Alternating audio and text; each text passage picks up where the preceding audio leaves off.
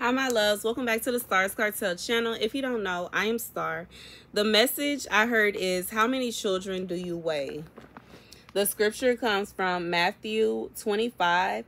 The reign of God can be likened to 10 bridesmaids who took their torches and went out to welcome the groom. 5 of them were foolish, while the other 5 were sensible. The foolish ones, in taking their torches, brought no oil along, but the sensible ones took flasks of oil as well as their torches. The groom delayed his coming, so they all began to nod, then to fall asleep. At midnight, someone shouted, "The groom is here. Come out and greet him." At the outcry, all the virgins woke up and got their torches ready. The foolish one said to the sensible, "Give us some of your oil, our torches are going out." But the sensible ones replied, "No, there may not be enough for you and us. You had better go to the dealers and buy yourself some." While they went out to buy it, the groom arrived, and the ones who were ready went into the wedding with him. Then the door was barred. Later, the other bridesmaids came back. "Master, master," they cried, "open the door for us." But he answered, "I tell you, I do not know you." The moral is, keep your eyes open, for you know not the day or the hour. Okay, God say, how many children do you weigh? How many children do you weigh? How many children do you weigh? God says, for somebody, you do not know the time that God has set, okay? So you better be ready. There is something that somebody, you are waiting for this thing. You are waiting for this. Regardless if you are waiting for your marriage, then you need to go on the Esther fast. I did a video series on my Esther fast that I went on before I got married.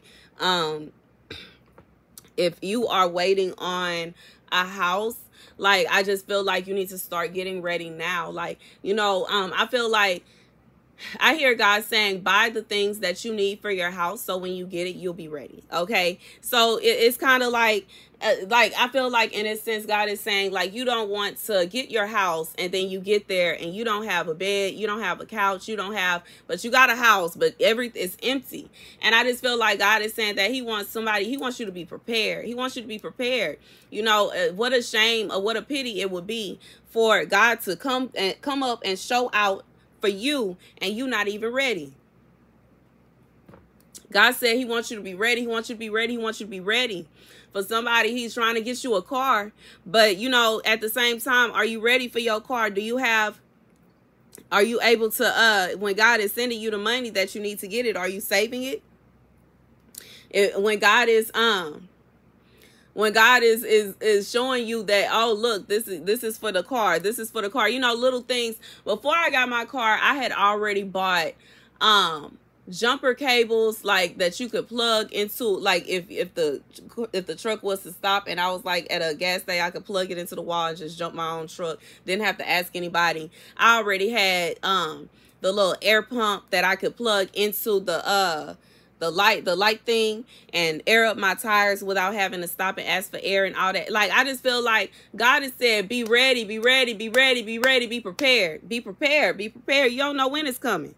You don't know when it's coming. You don't know when it's coming. And God, you know, I just feel like God is saying, like, I'm weighing up my children, you know, and I'm getting ready to bless my children. I'm getting ready to bless God is getting ready to bless his children. But are you ready for your blessing? Get ready, get ready, get ready, get ready, get ready. Have your stuff ready to go. So if God say we're moving today, you can just go ahead and throw everything in his truck and keep it pushing. And that's the message, y'all. Thank you guys for watching. Be sure to like, share, and subscribe.